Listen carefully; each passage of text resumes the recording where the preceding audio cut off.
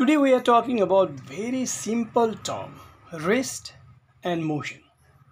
But sometimes this rest and motion also seems to be a little difficult to understand in certain cases. Otherwise, this is very simple term. What is rest? I want to describe first. A body is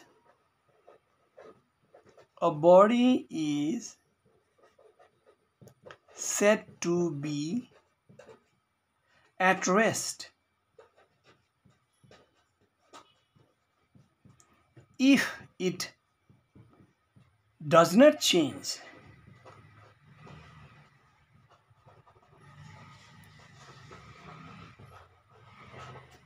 its position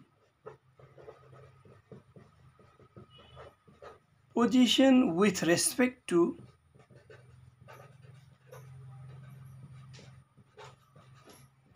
respect to its surroundings.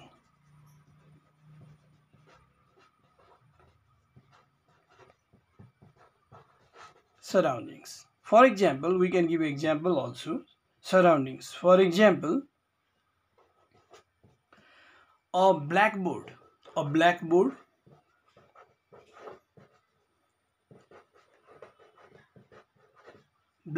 of classroom.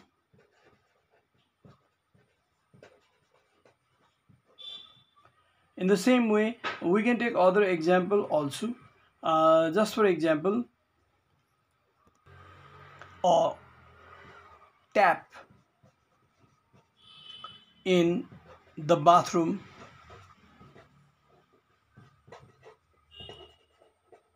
etc.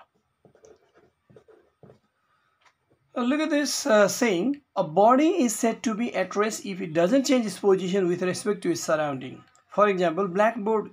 If you are in class, you have noticed that blackboard never changes position with respect to your benches and desks of the classroom.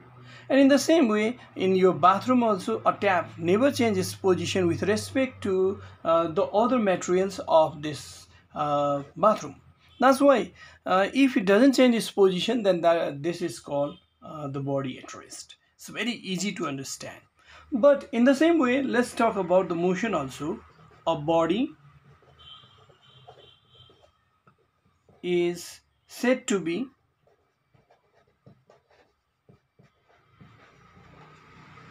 in motion if it changes its position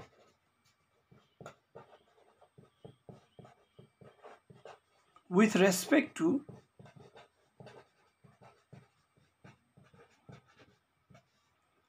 to its surrounding.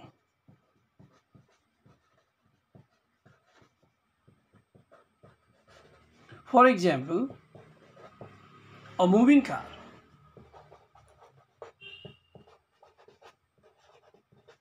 is in motion.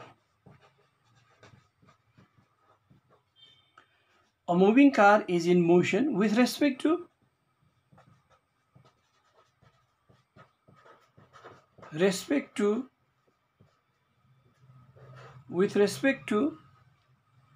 trees and poles of the roadside. Now, look at this, is very simple and very clear. A bus is in motion, we know that, and the blackboard is at rest. But there are some questions which are very important. Just for example, if a body, this is a body, and this is another one, and if they do not change their position, they are at rest.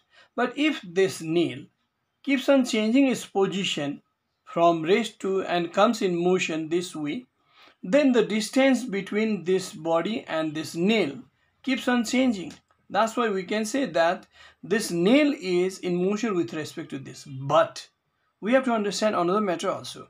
This metal plate is also in motion with respect to this moving nail, because the distance between the nail and this metal sheet is changing and changing. That's why the metal sheet is in motion with respect to nail, and nail is in motion with respect to this metal sheet. This way we can say that the same body seems to be at rest, but it is in motion if it is compared with this. But if we are comparing these three, then if it moves from its position, then the nail is in motion with respect to this metal sheet and this sign pen, but this is at rest with respect to sign pen, and sign pen is at rest with respect to this. That's why this is comparative matter. I mean to say, one may be at rest in comparison with other, but maybe in motion with comparison with another one.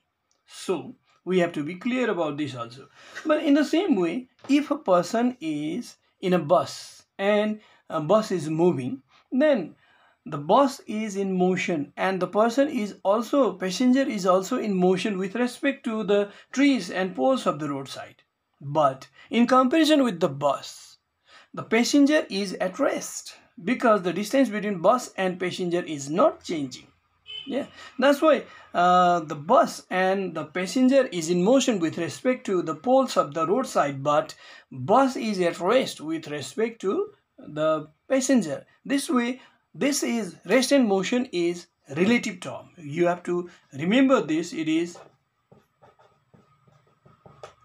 relative term.